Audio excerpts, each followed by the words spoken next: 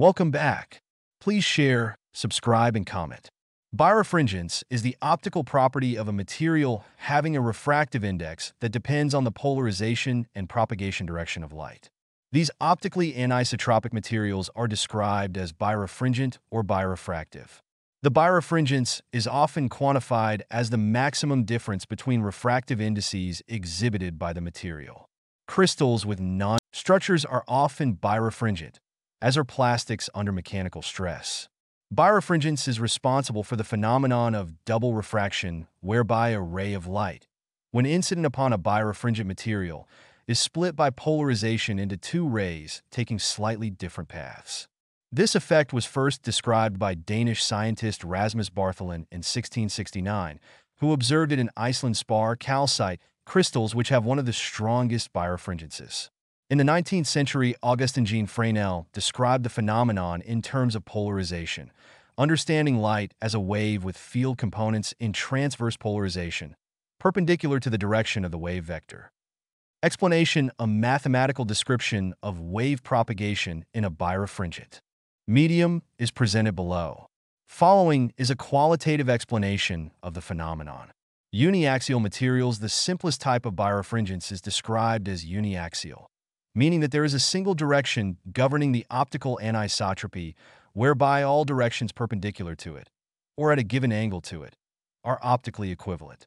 Thus, rotating the material around this axis does not change its optical behavior. This special direction is known as the optic axis of the material. Light propagating parallel to the optic axis, whose polarization is always perpendicular to the optic axis, is governed by a refractive index No for ordinary, regardless of its specific polarization. For rays with any other propagation direction, there is one linear polarization, that is, perpendicular to the optic axis.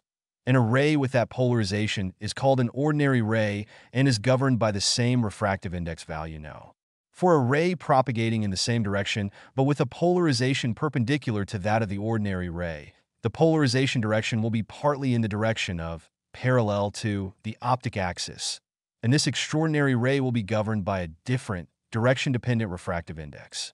Because the index of refraction depends on the polarization, when unpolarized light enters a uniaxial birefringent material, it is split into two beams traveling in different directions, one having the polarization of the ordinary ray and the other the polarization of the extraordinary ray. The ordinary ray will always experience a refractive index of No, whereas the refractive index of the extraordinary ray will be in between No and NE, depending on the ray direction as described by the index ellipsoid. The magnitude of the difference is quantified by the birefringence delta, N equals NE minus NO. The propagation, as well as reflection coefficient, of the ordinary ray is simply described by No, as if there were no birefringence involved. The extraordinary ray, as its name suggests, propagates unlike any wave in an isotropic optical material. Its refraction and reflection at a surface can be understood using the effective refractive index, a value in between No and NE. Its power flow, given by the pointing vector, is not exactly in the direction of the wave vector. This causes an additional shift in that beam, even when launched at normal incidence, as is popularly observed using a crystal of calcite, as photographed above. Rotating the calcite crystal will cause one of the two images, that of the extraordinary ray, to rotate slightly around that of the ordinary ray, which remains fixed. When the light propagates either along or orthogonal to the optic axis, such a lateral shift does not occur. In the first case, both polarizations are perpendicular to the optic axis and see the same effective refractive index, so there is no extraordinary ray. In the second case, the extraordinary ray propagates at a different phase velocity, corresponding to NE, but still has the power flow in the direction of the wave vector. A crystal with its optic axis in this orientation, parallel to the optical surface, may be used to create a wave plate, in which there is no distortion of the image, but an intentional modification of the state of polarization of the incident wave. For instance, a quarter wave plate is commonly used to create circular polarization from a linearly polarized source. Biaxial materials: the case of so-called biaxial crystals is substantially more complex. These are characterized by three refractive indices corresponding to three principal axes of the crystal.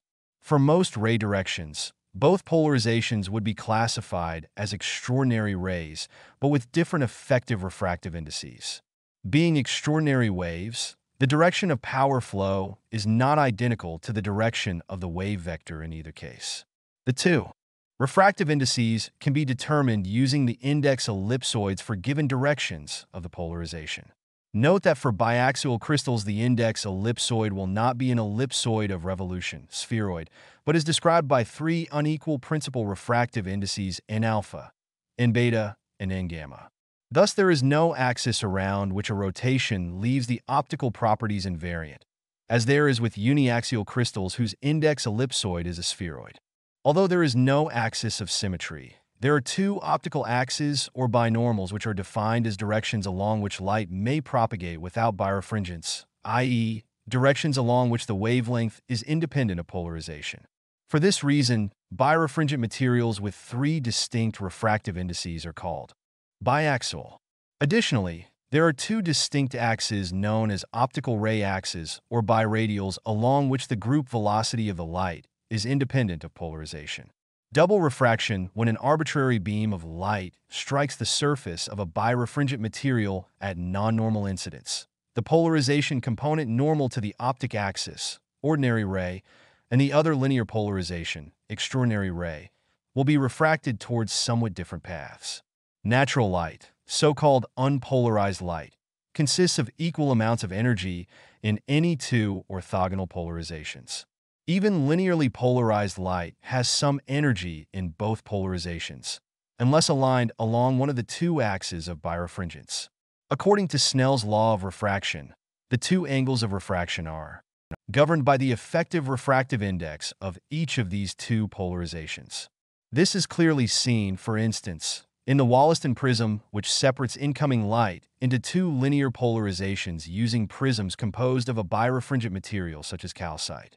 The different angles of refraction for the two polarization components are shown in the figure at the top of this page, with the optic axis along the surface and perpendicular to the plane of incidence, so that the angle of refraction is different for the p polarization, the ordinary ray in this case having its electric vector perpendicular to the optic axis, and the s polarization, the extraordinary ray in this case, whose electric field polarization includes a component in the direction of the optic axis. In addition, a distinct form of double refraction occurs, even with normal incidence, in cases where the optic axis is not along the refracting surface, nor exactly normal to it. In this case, the dielectric polarization of the birefringent material is not exactly in the direction of the wave's electric field for the extraordinary ray. The direction of power flow, given by the pointing vector, for this inhomogeneous wave is at a finite angle from the direction of the wave vector, resulting in an additional separation between these beams. So even in the case of normal incidence, where one would compute the angle of refraction as 0, according to Snell's law, regardless of the effective index of refraction, the energy of the extraordinary ray is propagated at an angle. If exiting the crystal through a face parallel to the incoming face, the direction of both rays will be restored, but leaving a shift between the two beams. This is commonly observed using a piece of calcite cut along its natural cleavage, placed above a paper with writing, as in the above photographs. On the contrary, wave plates specifically have their optic axis along the surface of the plate, so that with approximately normal incidence there will be no shift in the image from light of either polarization, simply a relative phase shift between the two light waves. Terminology: much of the work involving polarization preceded the understanding of light as a transverse electromagnetic wave, and this has affected some terminology in use. Isotropic materials have symmetry in all directions, and the refractive index is the same for any polarization direction. An anisotropic material is called birefringent because it will generally refract a single incoming ray in two directions, which we now understand correspond to the two different polarizations. This is true of either a uniaxial or biaxial material.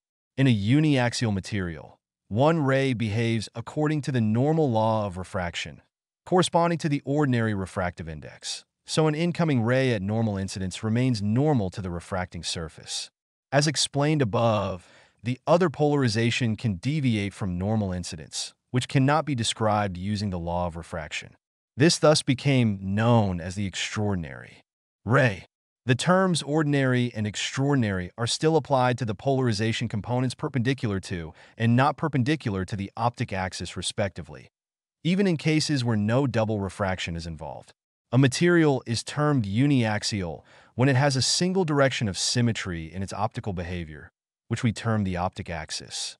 It also happens to be the axis of symmetry of the index ellipsoid, a spheroid in this case. The index ellipsoid could still be described according to the refractive indices, n alpha, n beta, and n gamma, along three coordinate axes. In this case, two are equal. So if n alpha equals n beta corresponding to the x and y axis, then the extraordinary index is n gamma corresponding to the z-axis, which is also called the optic axis in this case. Materials in which all three refractive indices are different are termed biaxial, and the origin of this term is more complicated and frequently misunderstood. In a uniaxial crystal, different polarization components of a beam will travel at different phase velocities, except for rays in the direction of what we call the optic axis. Thus, the optic axis has the particular property that rays in that direction do not exhibit birefringence, with all polarizations in such a beam experiencing the same index of refraction. It is very different when the three principal refractive indices are all different. Then an incoming ray in any of those principal directions will still encounter two different refractive indices. But it turns out that there are two special directions at an angle to all of the three axes, where the refractive indices for different polarizations are again equal. For this reason, these crystals were designated as biaxial, with the two axes, in this case referring to ray directions in which propagation does not experience birefringence. Fast and slow rays in a birefringent material. A wave consists of two polarization components which generally are governed by different effective refractive indices. The so-called slow ray is the component for which the material has the higher effective refractive index, slower phase velocity, while the fast ray is the one with a lower effective refractive index. When a beam is incident on such a material from air or any material with a lower refractive index, the slow ray is thus refracted more towards the normal than the fast ray. In the example figure at top of this page, it can be seen that refracted ray with S polarization, with its electric vibration along the direction of the optic axis, thus called the extraordinary ray, is the slow ray in given scenario. Using a thin slab of that material at normal incidence, one would implement a wave plate. In this case, there is essentially no spatial separation between the polarizations. The phase of the wave in the parallel polarization, the slow ray, will be retarded with respect to the perpendicular polarization. These directions are thus known as the slow axis and fast axis of the wave plate. Positive or negative uniaxial birefringence is classified as positive when the extraordinary index of refraction Ne is greater than the ordinary index No. Negative birefringence means that delta N equals Ne minus No is less than 0. In other words, the polarization of the fast or slow wave is perpendicular to the optic axis when the birefringence of the crystal is positive or negative, respectively. In the case of biaxial crystals, all three of the principal axes have different refractive indices, so this designation does not apply. But for any defined ray direction, one can just as well designate the fast and slow ray polarizations.